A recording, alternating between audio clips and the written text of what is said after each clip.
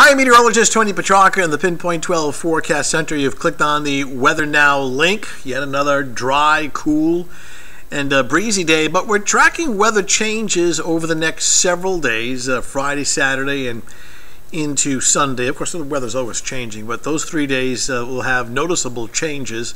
Let's first head outside as of this recording, which is at around, what time is it? About 7:15. Down in Newport. See, the clouds have been on the increase. For the dry clouds for now. The evening will stay dry. Sometime after midnight we may get a couple of rain showers, but heading out this evening dry. And it will stay above freezing tonight, even though it's very cool. Temperature's not nearly as cold as the last couple of nights. You look at the high temps today, and yeah, we briefly made it to 50 across inland areas. Notice places like Newport at 44, so cooler. We've been really talking about this all week, how the sea breeze will be pretty pronounced, especially this time of year. The ocean is cold, so really any puff of wind off the water, it's really going to do the temperatures in. And we think that on Saturday and even Sunday, even though we're forecasting mild temperatures over the weekend, you really have to be away from the coastline. So what we're keeping an eye on, which includes milder air ahead over the next several days. Not as cold tonight. Mid-50s for Friday afternoon, but it does come with rain showers. An approaching cold front will bring some extra clouds and some showers, mainly during the afternoon, and then drying out by Friday night. Now, we are much milder on Saturday, but any chance of getting to 61 degrees inland, away from the coastline, away from that sea breeze. Still going with some scattered showers on Sunday, not so much during the morning, but rather by a Sunday afternoon as that cold front draws closer. I know we've been showing this map now a lot the last several days, but can't stress enough tomorrow, Saturday, and Sunday, especially Saturday, to enjoy any mild air. You've got to be in that red shading away from the sea breeze.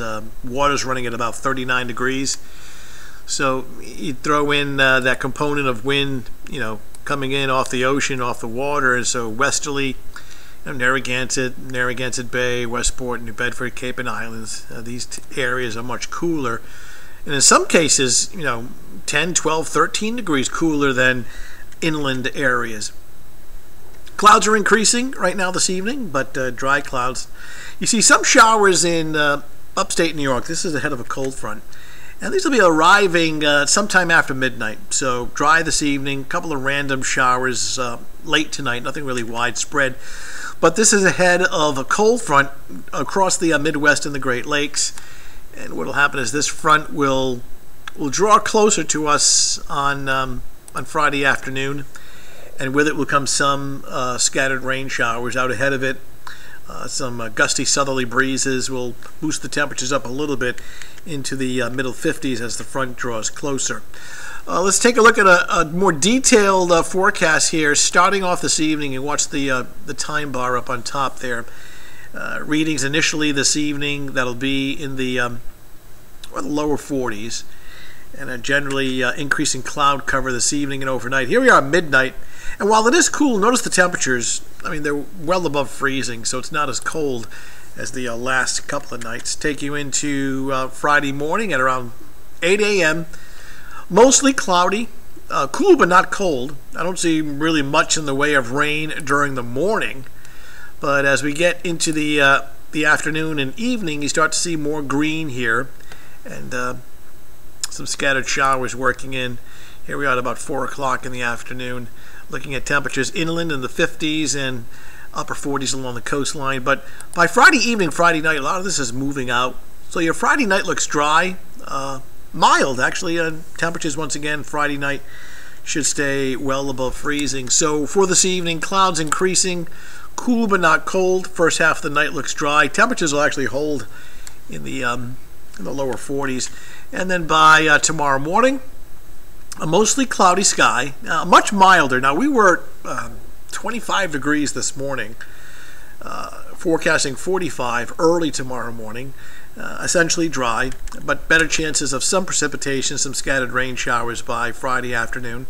Mid-50s. Unfortunately, the cloud cover is going to keep the temperatures in check. If we didn't have any clouds on Friday afternoon, the temperatures easily would have been up into the lower 60s, but we're going to keep it down to about 55 because of the cloud cover and some of the scattered showers that'll be coming through second half of the day. All right, 7-day forecast. Saturday still looks like the milder day, but again, inland areas warmer, coastline cooler. Temps ranging. I mean, you can see westerlies at 51, while Smithfield is 10 degrees warmer at 62. So you get the general idea as to the temperature progression. As we advance things into Sunday, still kind of a half and half day where it's dry in the morning. Cold front arriving during the afternoon will bring in some rain showers, and looking at temperatures, it'll briefly get into the upper 50s before things start to cool down by Sunday night and especially early next week. So changeable weather this weekend. Saturday should be the drier day and milder day. Sunday, some rain showers by the afternoon and evening. And even on Friday, tomorrow afternoon, keep an eye to the sky for some scattered showers.